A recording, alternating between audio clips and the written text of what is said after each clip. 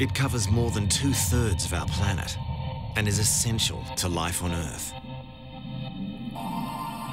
But now, the ocean is fundamentally changing in ways we never expected.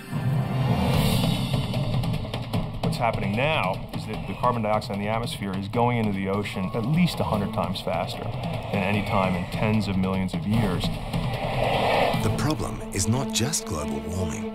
Instead, the water itself is being radically transformed and becoming more acidic. For many sea creatures, it's a lethal recipe.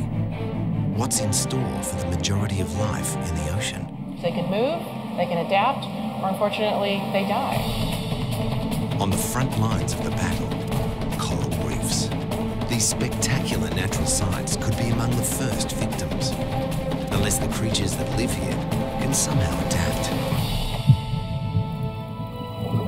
In a remote part of the world, one reef may hold the key to the future. We really hit a jackpot. This is such a scientific gold mine, like nowhere else in the world. Can these scientists crack the code of a rapidly changing ocean before it's too late? We're doing an experiment on the chemistry of our oceans, which we don't know the answer to.